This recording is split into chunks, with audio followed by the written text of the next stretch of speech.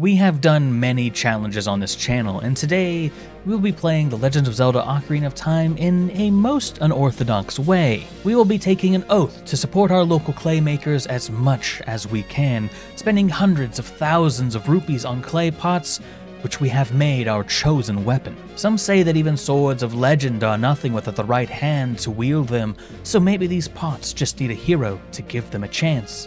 Hey there friendos, Newbornkilik here, welcoming you back to another awesome Zelda-related challenge. Now, today we're going to be doing the pot-only challenge, which means pretty much if we're going to deal damage to an enemy, we have to use a pot. Can it even be done? Is it even possible? Let's find out. Luckily, we have been equipped with the latest in cutting-edge ceramic technology, allowing us to pull an infinite amount of pots from, this area?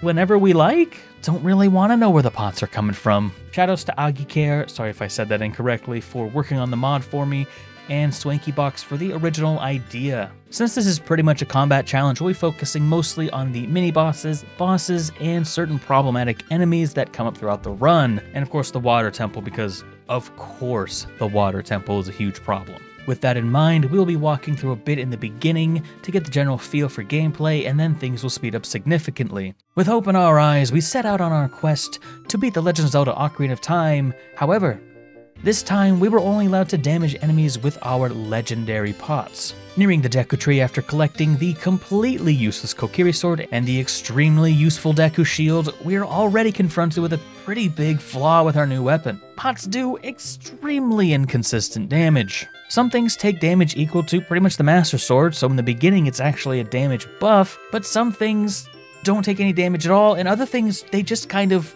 bounce off. They literally don't even interact with the hitbox of the enemy. This does not bode well for us. 100% of the enemies that we've faced so far are immune to pots. Luckily, most enemies do take considerable damage from pots when thrown from a distance, which will be our main method of attacking throughout our quest, along with a secret pot-wielding technique that will be mastered a little ways into our adventure. Oh, and we can also make a wall of pots that can block enemies, but it's really situational and pretty janky. Still, it's nice to take a break and play a little bit of Minecraft in the middle of a Wolfos fight. With disciplined spacing and patience, everything in the Deku tree can be completed. We've decided that we're allowed to use defensive actions like shielding, which will allow us to deflect the Deku Nut back at the Deku Scrubs, allowing us to input the classic code of 23 is number 1. Moving forward to Goma, she is a rude awakening as to just how janky and precise some of these fights are going to be. It was at this point that the rules of the challenge were starting to be finalized. Admittedly, I wasn't even going to make this run the actual run, but it just kind of ended up happening. This was going to be more of a test run, but we decided to run with it and decided to rule that because most bosses have an attack phase and a damage phase,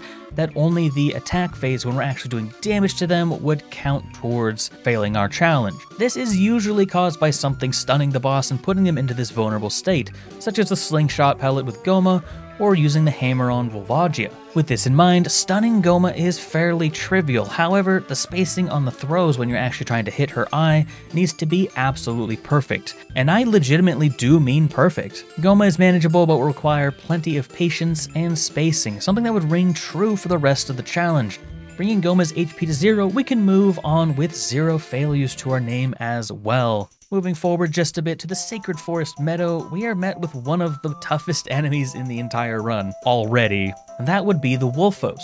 Their tails are their weak points, and they're very weak on the tails. However, they block most attacks from the front and move around a lot. This is honestly a complete disaster for this challenge. I mean, sometimes they happen to run their tail into your pot, but this is super inconsistent. This enemy almost cost us to fail the run here and now, but someone in chat mentioned a pretty big brain strat that you could shield drop a pot while holding it over your head and it might still do damage. It was a pretty difficult skill to learn as the hitbox is very small, but it would become one of our main methods of dealing with enemies that like to close the distance on us, which is pretty much all of them. Moving forward to Dodongo's Cavern, there isn't much to talk about here. The most challenging part would be the Lizalfos fight, but those are actually pretty trivial. They're tall enough that we can just throw pots directly into their face. Moving to King Dodongo, he's a total pushover. If Goma was a skillful test in patience and perfect spacing, King Dodongo is a test in trying to stay awake. Throw a bomb in his mouth to stun him, smack him with a pot, easy clap. meaning that we've completed the first 2 levels without a single failure. Now you'll notice that I keep saying without a single failure under our belt, and that would be because by the end of the challenge we would decide to just live with a couple failures. As we're only allowed to use pots for combat purposes, there's really no way to defeat the parasitic tentacles without using the boomerang. Given this is the only way that you can damage them, we decided to count these as failures, so we would technically fail this challenge inside of Jabu's belly. However, we decided to keep going with the run and see if there were any other problematic areas. This would actually end up being the most problematic area in the entire run. I decided to secretly set a bit of a mini challenge and try to keep our total number of failures below 30. I'm sure you've noticed the tracker in the top left corner. I'll refer to these as Fs, in chat of course, for time's sake, and they'll be used to keep track of how many times we have to damage an enemy using anything other than a pot. Keep in mind that this is per action, so a spin attack could hit multiple enemies, but as long as it's only one input, it only counts as 1 F. As I referenced earlier, the parasitic tentacles in Lord Jabu's belly are a huge problem. They can only be damaged with a boomerang, and they would end up costing us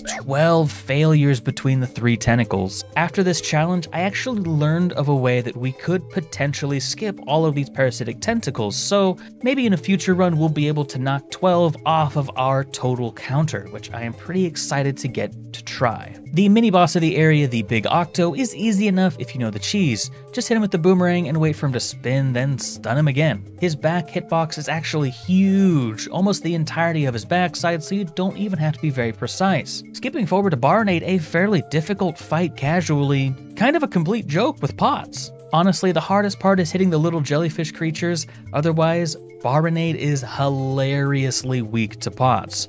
Just stun him with the boomerang and machine gun pots until he explodes, allowing us to complete Lord Jabu's belly with a harsh 12 failures. Obtaining the hookshot and entering the Forest Temple, we encounter a pretty interesting bug that can apparently happen very rarely when you use pots on Wolfos that would allow them to die but not die. Eventually, we just decide to skip these Wolfos and can head to our first Stalfos room, enemies that we unfortunately can't skip. And it didn't go well. The second Stalfos fight went only slightly better. You see, while we did have a plan going in, which was pretty much just throw our entire inventory of Deku nuts at them, the second set of Stalfos must be destroyed within a few seconds of one another, or else the first one will reform. This means that we have to keep in mind not only our spacing, the position of the second Stalfos, and our Deku nut count, but also how many times we've hit both of them. Eventually, after yet another death, we managed to get the bow, but it was not a smooth experience at all. And you know, there's somewhere else where we have to do this, but I can't quite remember exactly where it is. Whatever it is, I'm sure it won't come back to bite us in the butt later.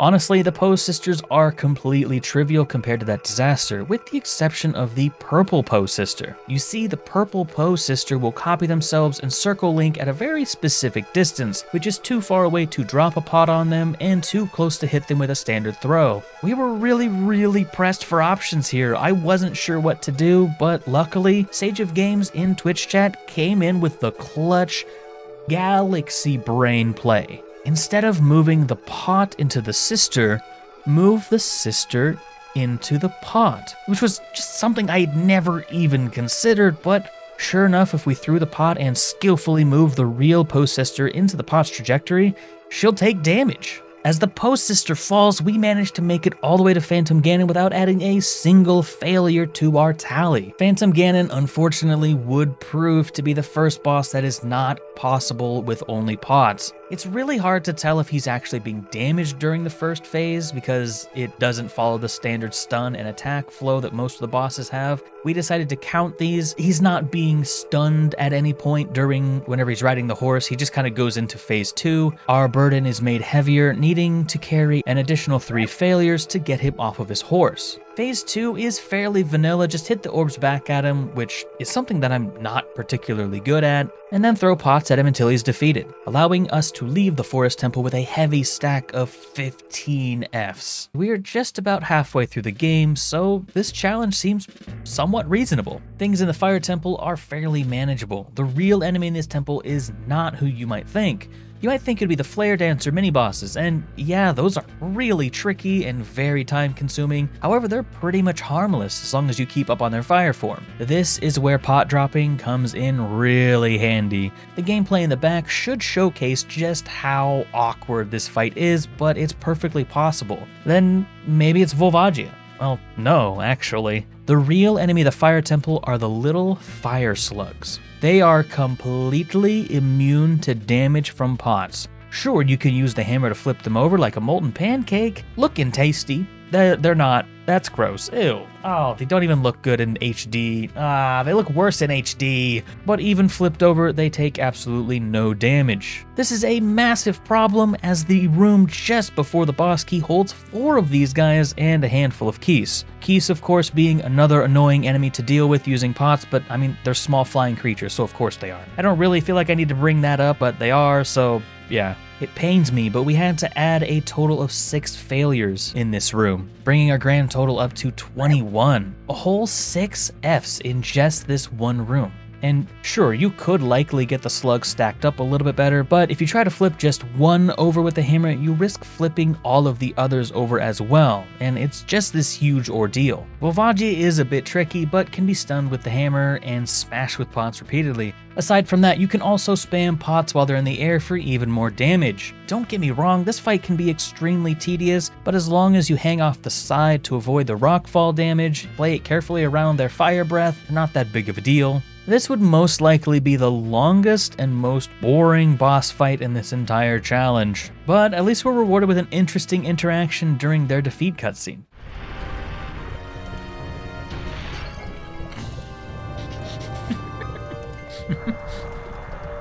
He's like, oh shit, that could have hit me, and drops his pot. As we prepare for the end game, we are ready to head to the Ice Cavern and get the Iron Boots. With a total of 21 failures so far and a goal of less than 30, it's not looking good. The Ice Cavern is another place that we will unfortunately have to take a failure, and not just one, but 2. I know this seems really silly, but the freezers in this area are immune to pots for some reason. I mean, they're literally made of ice, but take no damage from blunt force trauma. Whatever, just use Din's Fire in the right spots and you can clear up this area in just 2 casts, bringing our total count up to 23. Honestly, there's not much else to mention here. The area is a pain, but it can be done with a bit of patience. At this point, we have honed our skills to a fine razor's edge, and not even the Wolfos was proving to be much of a challenge anymore. Next, we decided to go to the bottom of the well, which I'm including because I know people are going to be curious about Dead Hand. Absolutely a joke. He is very, very weak to pots. I cannot emphasize enough how weak Dead Hand is to pots. The arc of the pot lines up perfectly with his head and just decimates him, making one of the scariest bosses in the game a complete joke.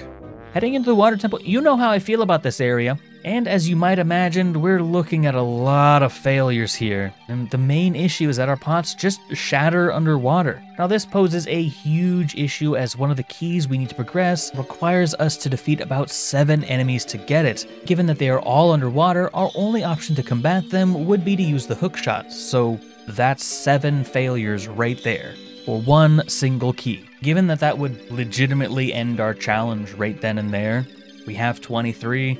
We'd have to take 7, but I had a better idea. You see, I have been dabbling a little bit in the Ocarina of Time glitches for quite a while now, and I knew of a handful of glitches that might help us avoid getting that one problematic key. We would need to take a single F to get the key in the Shellblade room, but this can be done with a single Din's Fire, giving us a total count of 24. Next, we would normally get the key in the middle pillar under the water, but what if we could skip this key altogether? So we set out on the long process to do so, and I can assure you it was quite a doozy. This would require a lot of quick saves and is fairly complex, but it would be worth it to skip the 7 failures we would have had to taken otherwise. If you move the water to the 2nd level and save warp back to the beginning of the level, you can mega flip onto the center pillar. This will put us on the 3rd level of the center pillar. From there, you can just barely hit the eye switch. This seems pretty close to be pixel perfect, by the way.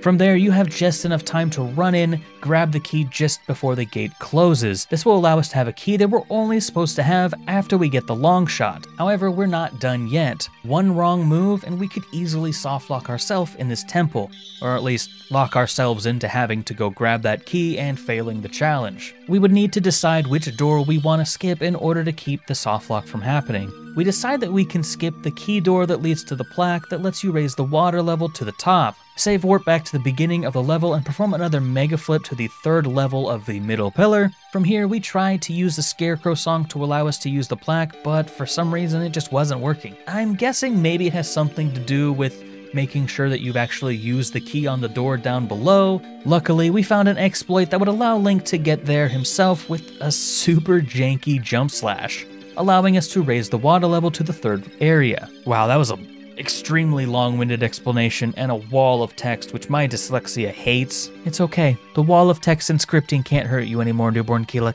Getting back on track, we can continue the temple, quote-unquote as intended, for the second half. Now, Dark Link is quite a tricky one, but we can use an exploit with Dark Link's AI to make him completely passive. Throwing a Deku Nut at him while he's slightly off-screen will stun him. If you don't hit him and wait for the stun to wear off, he will put his sword away and just become your friend. Not really sure why that works, but we take those. This would give us all the time we need to work around this battle. Make no mistake, without this exploit, this fight would be a huge issue. It's very, very difficult to hit Dark Link even in this passive state.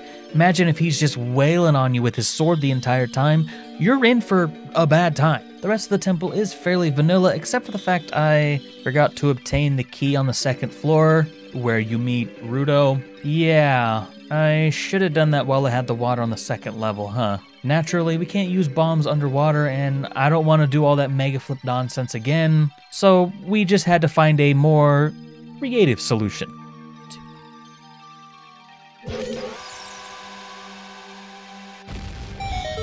Nice. With the final key obtained, we are ready for Morpha, who is surprisingly a chump, actually. Hitting the amoeba with the pot is tricky since you'll almost always take damage if you hookshot it out. However, if you just spam pots while it's jumping around in the water, it actually takes a ton of damage very easily. 24 tallies on the list and the last 2 temples in the game to go. Our challenge of keeping it under 30 was not looking good. Skipping to the child section of the Spirit Temple, yes, I always do the Spirit Temple before the Shadow Temple. Apparently that's weird. Apparently most people do the Shadow Temple first, but that's just how I do it. How do you do it, actually? I'm genuinely curious. Do you do it Shadow Temple and then Spirit Temple, or Spirit and then Shadow? But anyway, here we have our next failure on the Armos needed to open up the doors to obtain the key. This will actually be our only failure on the child side of the temple, surprisingly enough. You might think that the Iron Knuckle is going to be a challenge, but as it turns out, they're also very weak to pots. And as long as you keep your distance, there's very little they can actually do. Obtain the Silver Gauntlets and move on to the adult section. Throughout the rest of the Shadow Temple and the Spirit Temple, there will only be one more failure, and it's on this damned Beamos that we have to defeat to open the barred doors leading up to the room with the shifting walls, giving us a total of 26 and only 4 away from our inevitable failure. When it comes to Twinrova, Chad and I had a bit of discussion as to whether reflecting the beam back at the Twinrova sisters would count or not, but eventually we decided that they do not count as they are the ones using the attack. And we have been able to defend ourselves however we choose, with our shield, just like with the various Deku scrubs in the Deku tree. Anyway, Twinrova hits us with a wink and we hit them with multiple pots to the face. The arc of the pots, ironically, is actually pretty perfect to hit them without even having to close the gap, so quite trivial, pretty much vanilla. Moving forward to the Shadow Temple, you might be very curious how we can actually make it all the way through the Shadow Temple without a single failure. And while it is true that there are a ton of enemies in the Shadow Temple, most of them are avoidable. And the others are generally pretty slow, except for those damned keys. They're always a problem. But moving on to Bongo Bongo, oh boy, where do I start? He moves all over the place, he has powerful attacks, and he has a ton of health. And he's just super weak to spamming B. He just gets annihilated by it. As it turns out, You can just throw pots at his hands, and whenever he comes in for an attack, just throw pots at him. All of these will stun him. Yes, he would be the most difficult boss in the game to do pot only, as he does a lot of damage, and he has some attacks that are completely unblockable, such as the giant fist. But overall, this is more just to say that the other bosses are hilariously weak to pots, which is a trend that we kind of noticed throughout this entire challenge. Moving on to Ganon's castle, I'm gonna be honest with you, there's nothing in this area that we haven't had to deal with already. We would have to use Din's Fire in the Trial of Ice to defeat the Freezers, but that is it. The rest of the trials and the trek up to Ganondorf himself can all be done using pots only. Sure, it's not easy, mind you, but it can be done. Our count heading into the fight with Ganondorf would be 27. 27 failures in this challenge. 27 times that we had to use something other than a pot to damage an enemy. Everything had led up to this. Swankybox's video on this fight was what inspired this entire challenge. It was a difficult battle, but our setup was a little different than Swankybox's. We had the power of pots at will, and could summon forth our weapon of choice at our command, and with enough patience, we dropped enough pots on Ganondorf's head until his skull caved in. Tower escape sequence, you might remember there was a little bit of a foreshadowing that we had to do earlier. We have to fight 2 of the Stalfos again. It went poorly. I was really starting to debate whether this was possible or not. I mean, we have to defeat 2 of these special Stalfos. Again, they need to be defeated in quick succession, and we only have 3 minutes to descend the entirety of the castle with 2 of the most difficult enemies in our challenge. Even with Deku Nuts, this would take a couple tries. But eventually, we did it. Moving on to the final confrontation with the hulking behemoth that is Ganon. There is no way that our puny pots will be able to damage the beast. Well, actually they do. All we would need to do is Z-lock and run under his legs and jam pots into his tail until he falls. The second phase is a little bit more difficult. Our strategy is just a little bit less consistent, but still works like a charm. All things considered, this would pretty much be a victory lap. Except, no matter how many times I hit Ganon with pots during the second phase, he just wouldn't go down. We even tried quick saving and hitting him once with the Master Sword just to see how close we were. Every time we were 1 hit away with the Master Sword, but the pots just wouldn't get it done. Eventually, we did have to use the Master Sword. I'm really not sure why Swankybox was able to down him with the pots, and I wasn't able to. Maybe it was a version thing. And this is it. We had Ganon right where we wanted him. It was time to end this.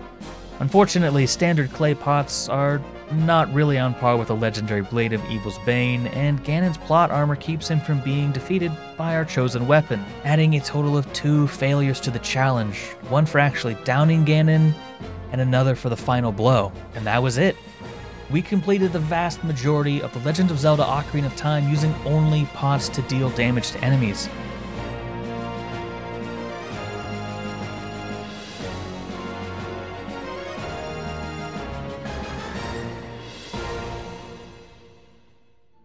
Hello everybody, if you're interested in seeing more challenges similar to this on Ocarina of Time or other Zelda games, please subscribe to the channel and check us out on twitch.tv/Newbornkilik, where we live stream these challenges for all to enjoy.